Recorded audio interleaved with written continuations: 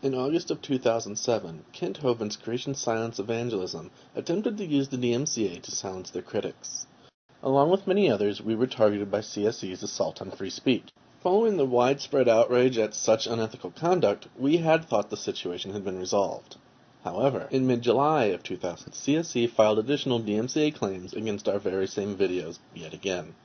This time our account was suspended until CSE again failed to respond to a counter notice. In all honesty, we had largely forgotten about the absurdities claimed by CSE, but it seems that they want our attention once again. We would like to introduce this weekly series. We will be dissecting one absurd Hovindism each week until we've covered them all. This is going to take a while. CSE asked for more attention, and let it be known that we are giving it to them. Hovindism number 1, the definition of evolution. Now this word evolved is a very tricky word. It has 6 different meanings. 1. One of a set of prescribed actions, not biology. 2. A process of change in one direction, unfolding. The action or an instance of forming and giving something off, emission. A process of continuous change from lower, simpler, or worse to a higher, more complex, or better state, growth. A process of gradual and relatively peaceful social, political, and economic advance, something evolved. Also, not biology. The process of working out or developing, not biology.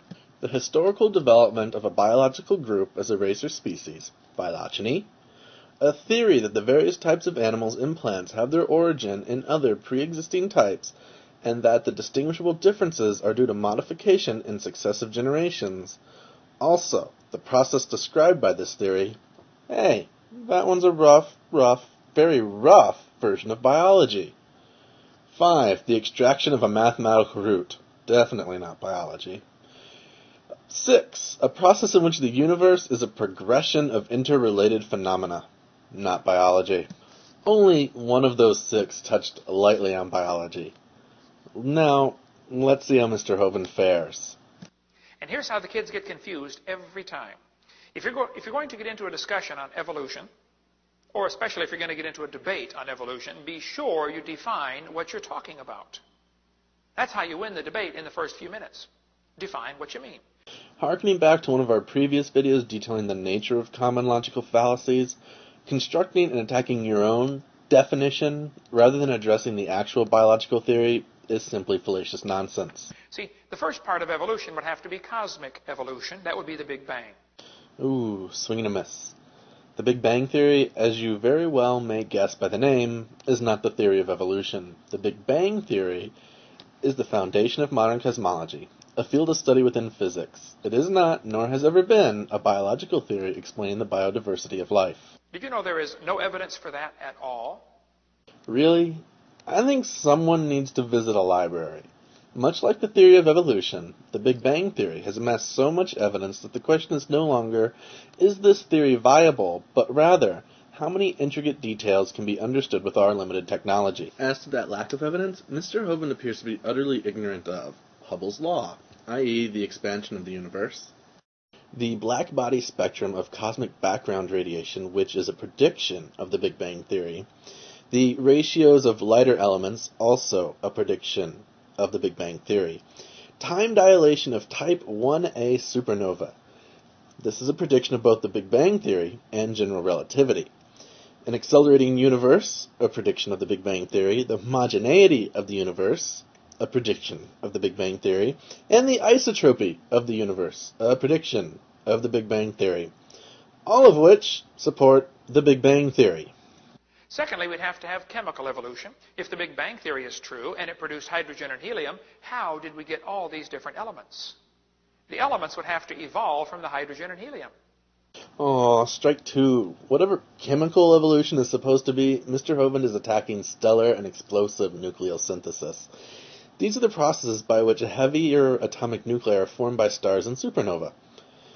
As you have probably already guessed, this is not part of the theory of evolution, but is still cosmological physics.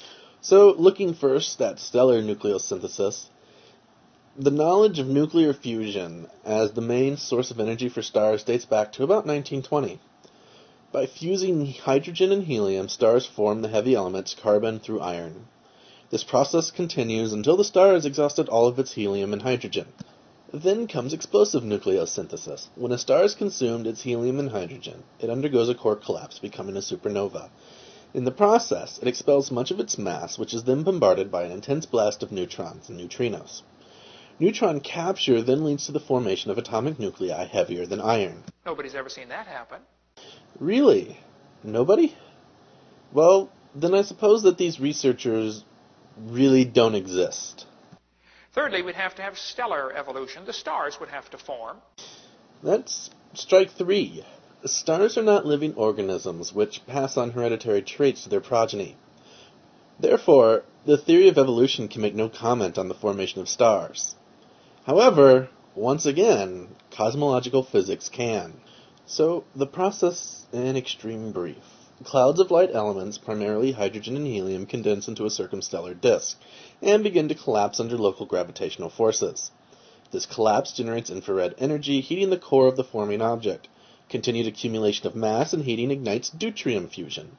Continued heating and accumulation of mass then ignites hydrogen fusion in the protostar. Did you know nobody's ever seen a star forming? Is anyone else noticing a theme here? Perhaps these researchers don't exist as well. We see stars blow up once in a while. It's called a nova or a supernova, but that is the opposite of evolution. Why don't we see one forming? It's odd that Mr. Hovind would say such a thing, as he has yet to even touch biology. One professor said, "Now, Hovind, you're so stupid. We figured in the laboratory that if 20 stars explode near each other, it'll produce enough energy to make a brand new star." I said, "Well, that's brilliant. You have to lose 20 to gain 1. Remember, Mr. Hovind's original premise is that there was no evidence for star formation. When presented with evidence, Mr. Hovind quickly moved the goalposts. The collapse of stars into supernova causes gravitational disturbances, which can cause nearby nebula to rapidly collapse into protostars. This is a shortcut in the spontaneous process. It is not the sole process, as Mr. Hovind implies, with yet another straw man argument. I said, "You ought to run for Congress. You could help those guys borrow their way out of debt." This is a Hovind classic. Mr. Hovind excels at combining ad hominem attacks and non sequiturs to distract his audience from the quickly shifting goalposts.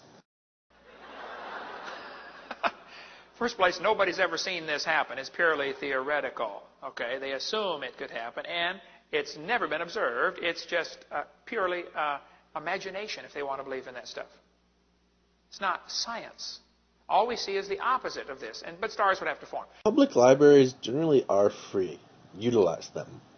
First noted by the Mayans and later officially noted in 1610, Orion's Nebula is an amazing sight to behold that renders Mr. Hovind's baseless assertion laughable.